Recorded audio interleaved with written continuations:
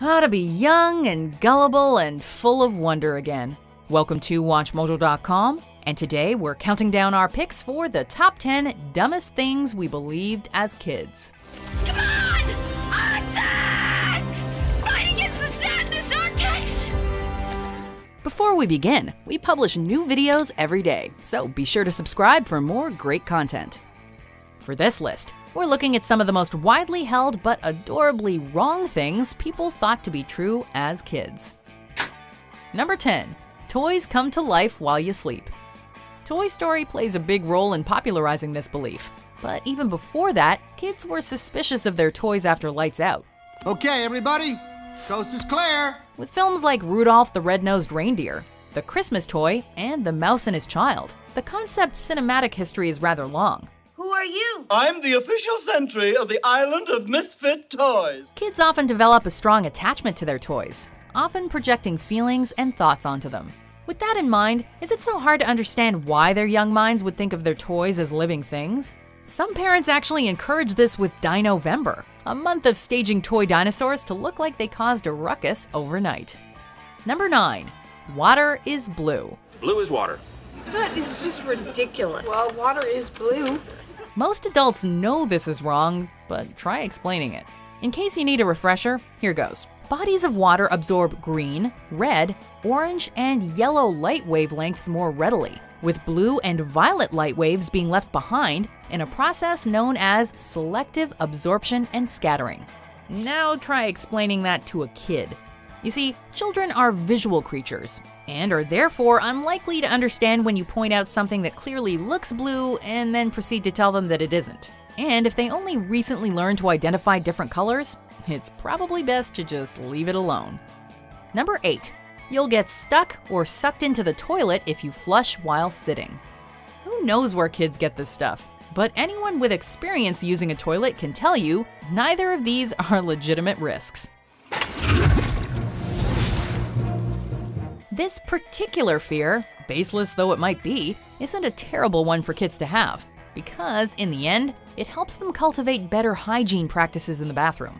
You should always stand up and close the lid before flushing in order to avoid a mushroom cloud of microscopic fecal matter. Though kids are unlikely to follow that rule based on hygiene alone, fear of getting stuck just might work. Gentlemen, a bobsled is a simple thing. Yeah, so's a toilet! Number 7. Songs on the radio are being played live.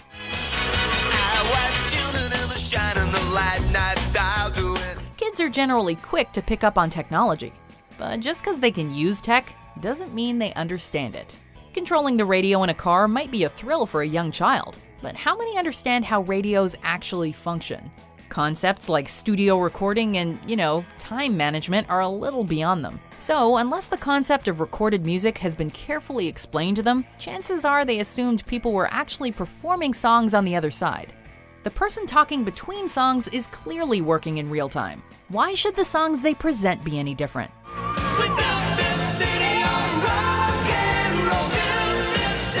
Number 6. If you swallow a seed, a plant grows inside you. I'll roll down the window. This is pretty much the child-friendly version of a chest burster from the Alien franchise. And honestly, when you really think about it, it's almost as scary of a concept. Oh, God! What would it actually feel like to have a plant growing inside you? If such a plant is strong enough to survive in an environment rife with stomach acid, then surely bone, muscle, or skin wouldn't be enough to contain its ambitious growth. Rugrats took this concept and ran with it in the episode The Inside Story, delving deep into this childish source of anxiety. What's the matter, Chucky? You guys, I swallowed a seed. But hey, why else would your parents tell you not to swallow the seeds? Number 5.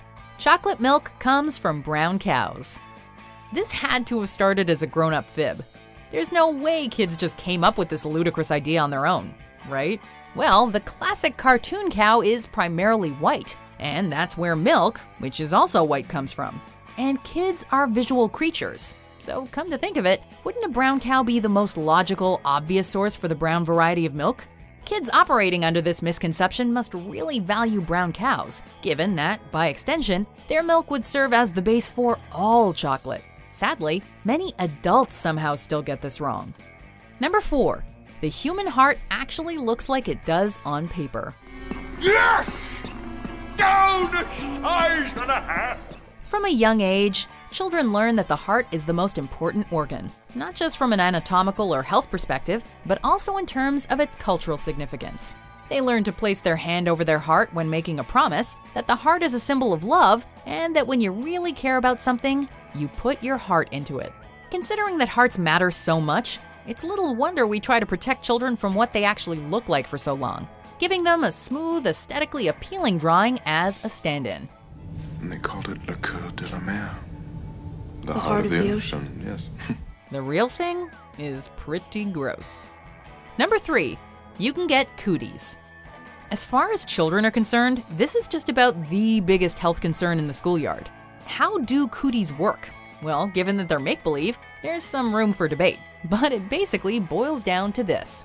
Girls have special germs, and they transfer them to boys any way they can.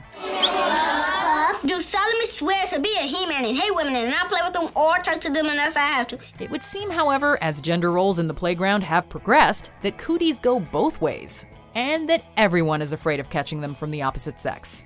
Historically, it seems to have arisen from a genuine effort to avoid the transmission of infectious diseases, and to emphasize cleanliness. Number 2. There are monsters in the closet or under the bed. Children have a thing about monsters. They just don't like them. It doesn't matter how many times parents clear the area or turn on the lights, kids cannot be convinced their room is safe. Remember when you pulled your arms and legs in tight and pulled the sheets over your head? What were those sheets really gonna do? At the very heart of this phobia is an evolutionary fear of the dark, or rather, a fear of the mystery that darkness represents. Just because you can't see something doesn't mean it isn't there, or that it isn't out to get you. Before we unveil our number 1 pick, here are some honorable mentions.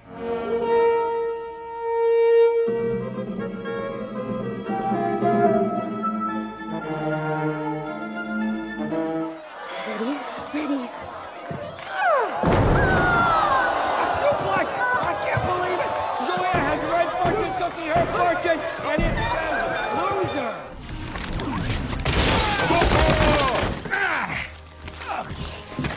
Hey guys, Conan O'Brien, world's greatest gamer. Oh dude, our flat screen. Yeah man, what the heck? Who cares? You don't need a flat screen anymore. Number 1.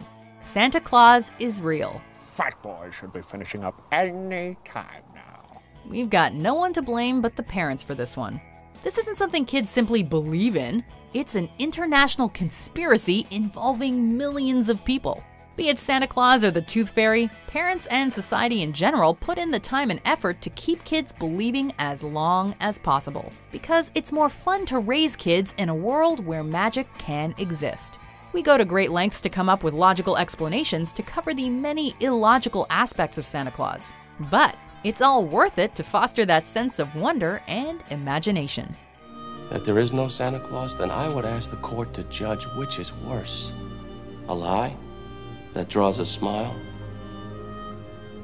or a truth that draws a